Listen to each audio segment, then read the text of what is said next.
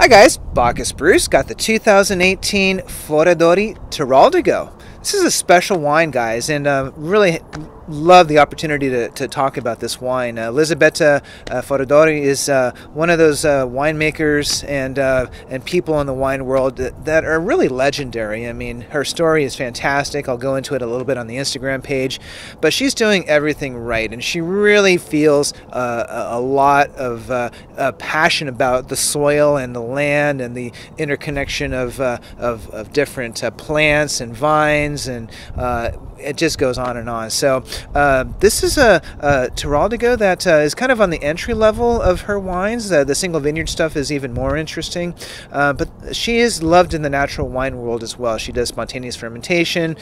She does no filtering, no fining. She is using sulfites, which I guess is maybe a no-no, but what are you going to do? How are you going to falter for doing that? So without further ado, let's just go ahead and jump into the wine here on the nose. So the wine's really compelling on the nose. It's got raspberry, it's got black tea, licorice, a little bit of fennel.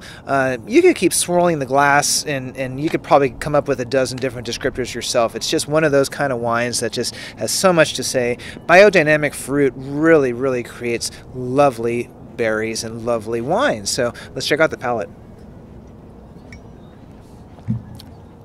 So the wine is lovely. It's medium bodied, not overly tannic by any means. There is a little bit of chalkiness on the tannin, but it's really a wine that I call kind of an expressive wine that really speaks to you, and you just kind of need to listen. I'm getting a little bit of rhubarb, a little bit of red berry, also some kind of tar and smoke notes from the soil, but the barrel influence is really minimal, and it's just a wine that's fairly transparent. I mean, I don't really know what else to say, because the wine is just one of those kind of cerebral sort of experiences, and you need to make sure you try a Teroldego from Elisabetta, because it's one of those things that you should check off on your bucket list in life. It's that good. So 2018 Foradori Teroldego, coming out of the Dolomite region of northern Italy. See you in the tasting room.